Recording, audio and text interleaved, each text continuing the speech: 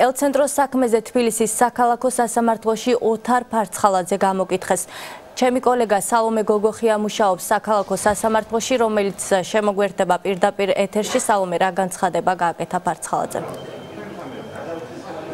წინა სასამართლოს ხდომა ამ საქმეზე უკვე დასრულდა. ოთარ ფარცხალაძემ რამდენიმე წუთის წინ დატოვა სასამართლოს შენობა, თუმცა მან მედიასთან კომენტარი არ გააკეთა. თუმცა მან სასამართლოს ხდომაზე, როდესაც კითხეს ცნობდა თუ არა ის თავს ბრალდებულად აღნიშნულ საქმეში, განაცხადა, რომ ის თავს უდანაშაულოდ ცნობს.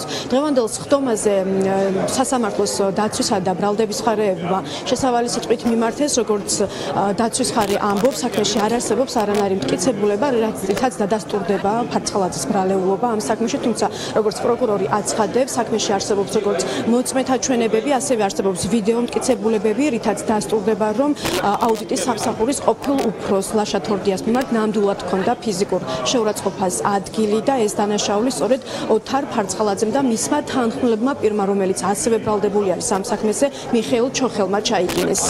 მტკიცებულებების საქმეზე გაახლავთ ფაქტის სამსახურელი ვიდეო ჩანაწერი, ასევე მოწმეთა ჩვენებები, სადაც გარკვეულ დაპირისპირებასთან დაკავშირებით საუბრობენ და ეტაპობრივად მოხდება მტკიცებულების გამოკვლევა და აუცილებლად დასტურდება ბრალად შერაცხული ქმედების ჩადენა. ყველა მტკიცებულება, რომელიც წარმოდგენილი იქნა ბრალდების მხარის მხრიდან, გარკვეული ნაწილი მტკიცებულებებისა იქნა დაცვის მხარის მხრიდან უდაოდ გახდილი.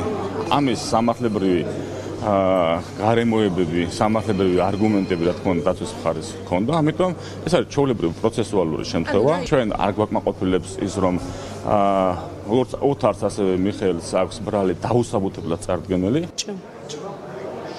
როგორც დაცვის მხარე აცხადებს, საქმეში არ არსებობს მტკიცებულებები, რაც დაადასტურებს ყოფილი მთავარი პროკურორის ბრალეულობას და ადვოკატის თქმით, ისინი მომდევნო პროცესზე წარადგენენ საპატრულო პოლიციის სამხრე კამერით ჩაარჩებულ ჩანაწერებს, სადაც ჩანს, რომ ლაშა თორდია არ უცემია ოთარ ფარცხალაძეს, ასევე ადვოკატი ამტკიცებს იმასაც, რომ თორდია იმყოფებოდა ალკოჰოლური თრობის ქვეშ და შესაბამისად ის ჩვენებაში ამბობს კიდეც, რომ მას არ ახსოვს ვინ დაარტყა კონკრეტულად. თუმცა აი ამ ეს ყველაფერი დეტალები უკვე მტკიცებულებების სახით ცნობილი გახდება უკვე 28 მაისს, როდესაც ბრალდების მხარის გამტკიცებულებების გამოკვლევა მოხდება და ამავე პროცესზე ასევე ჩვენებას მისცემს სასამართლოს თავად ყოფილი მთავარი პროკურორიც ოთარ ფარცხალაძეც.